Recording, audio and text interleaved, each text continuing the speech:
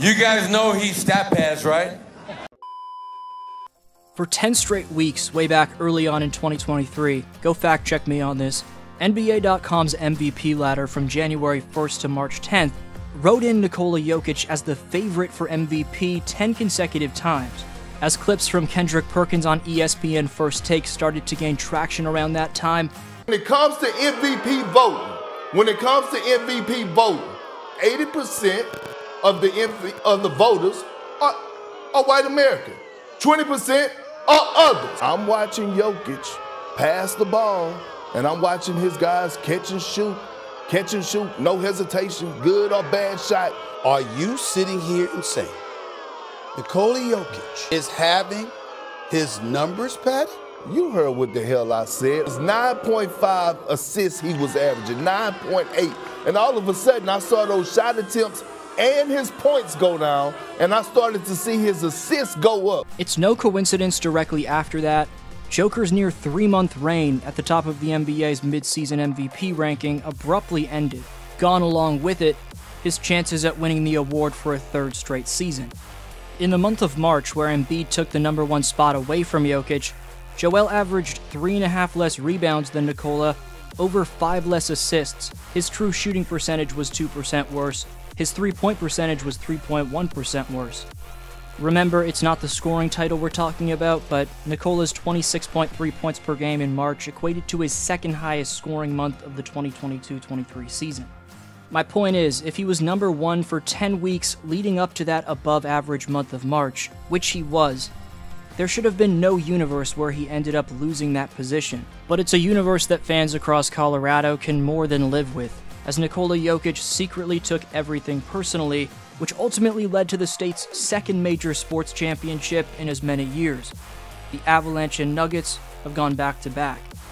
Albeit after facing gut-wrenching hate from the media, which much of the fanbase is still rightfully looking for revenge over, stay tuned to see what exactly proves Joker used it all as fuel.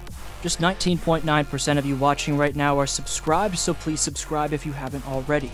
While Serbian Superman Nikola Jokic may only have one priority. Duh. Winning. So you're not a guy who cares a lot about stats, but when you have a line that's never been accomplished before in finals history, what do you think of that? To be honest, I just think it's a win, because if we lose, nobody's gonna even mention. To be honest, I don't care. It's just a stat. That doesn't mean he didn't hear the noise. What does 100 triple doubles mean to you? When you start padding, it's easy, so. You heard that, right? You heard the stat padding stuff out there. Yes, of course. It's What's true. Your reaction? It's true. Oh, God. Gross. Freaking idiot. Nikola isn't going to go on a long rant about the disrespect like the media would want him, but more commendably does the slightest bit of trolling, then lets his game, both basketball and horse racing wise, do the talking. Jokic would go on to break Wilt Chamberlain's record for the most triple-doubles in a playoff run with 10. He averaged a triple-double in 2 of the 4 series he played in. 28, 15, and 12 in the conference finals, and 35, 10, and 13 in the conference semis. He dropped 53 points in Game 4 of the second round against Phoenix to set his career high for both the regular and postseason, and it was the most points any player had ever scored in a playoff regulation loss. 2 of Jokic's 10 triple-doubles came in the finals against Miami. He kicked off the 2023 finals with a 27-point, 14-assist, and 10-rebound outing. His Game 3 box score was increasingly mind-boggling: 32 points, 21 rebounds, and 10 assists, which made him the first player ever to record at least 30 points, 20 rebounds, and 10 assists in a finals game.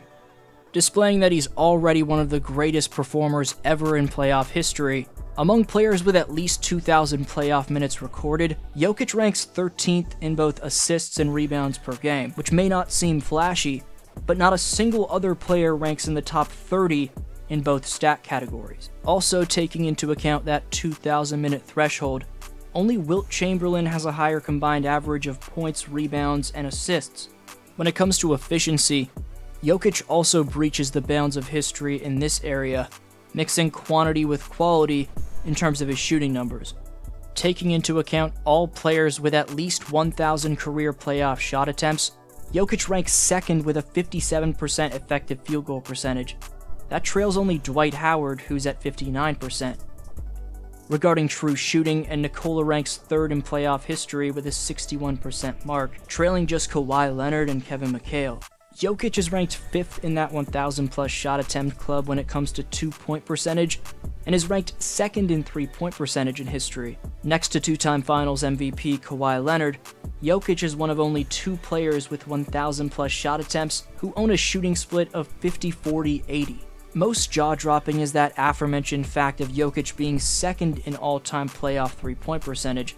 All-time great snipers in Klay Thompson, Ray Allen, and Steph Curry are all around 1 percentage point behind him. In the last 3 minutes of a playoff game with the score within 3 points, Joker's made 15 of 32 attempts, a 47% mark, which is tied for 4th among the 45 players who have at least 30 such attempts since 1996-97. Then for the basketball junkies, the advanced numbers. In offensive box plus minus across history, only Michael Jordan has a higher number than Nikola Jokic. In player efficiency rating, Jokic is the all-time playoff leader, 1 spot ahead of Jordan and 2 ahead of LeBron. At just 28 years of age with an entire prime ahead of him, Nikola's 16 career playoff triple-doubles are 3rd most of all time, only trailing LeBron's 28 and Magic's 30. In addition to ranking 9th all-time on the playoff point-per-game leaderboard, Jokic ranks 19th in postseason assists per game and number 16 in postseason rebounds per game. No other player in NBA history even places in the top 40 of all 3 lists. Jokic's true shooting percentage this season was 71.2%, the highest in NBA history for a player with at least 1,000 shot attempts.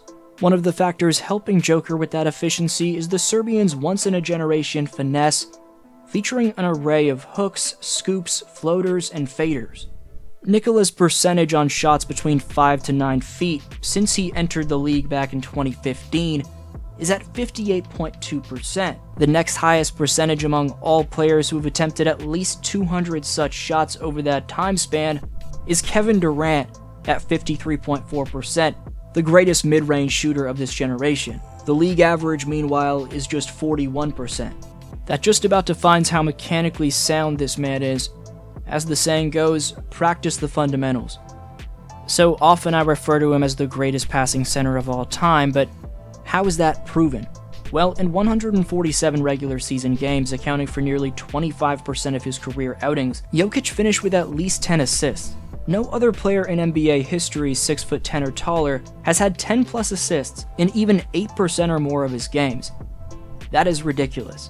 To infiltrate the psyche of advanced analytic VORP god Nick Wright, we'll cap off this video with a mind-boggling advanced stat. The Denver Nuggets' point per 100 possessions with Jokic on the court during the season was at 124.2. No team in NBA history has ever had a better offensive rating with one particular player in the game than Denver did with Jokic this year. Jokic's response to the noise more than stood out on the stat sheet, it screamed out, equating to every bit and then some of verbiage that many quote-unquote basketball enthusiasts expected out of him. Let me know the craziest Joker stat mentioned in this video in your opinion down below in the comments section.